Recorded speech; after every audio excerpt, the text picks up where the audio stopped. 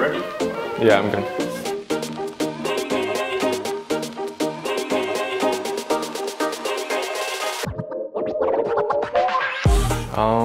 My favorite food is pizza. I know as a professional soccer player, I shouldn't be eating it that much, but after a game, it's always nice to have one. I think the biggest difference between Belgium and the US is maybe the people. I think in Belgium, there's some very nice people, very nice drivers. Everybody on the road is a very nice driver. In the US, maybe it's a little easier to go shopping and find things, but they both are great in their individual way.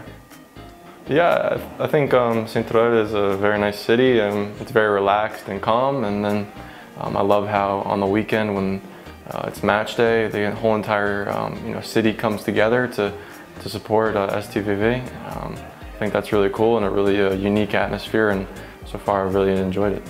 The hardest adjustment coming from the MLS, I think, is there's a lot of pressure on you at all times on the field, but also one of the easier adjustments has been the travel. In the MLS, sometimes you take a 6-hour flight all the way to California, and here it's a bus ride everywhere, so that makes it a lot easier as well. Definitely Steve, the director, he's a great guy and has helped me a lot coming into within the club as well, so he's a good guy. Thank you. Swish? The dance with the... Oh, yeah, I can swish, yeah. Can you show them? Yeah, I can show.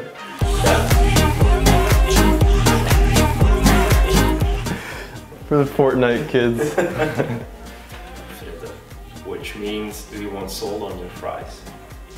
Do I want salt on my fries?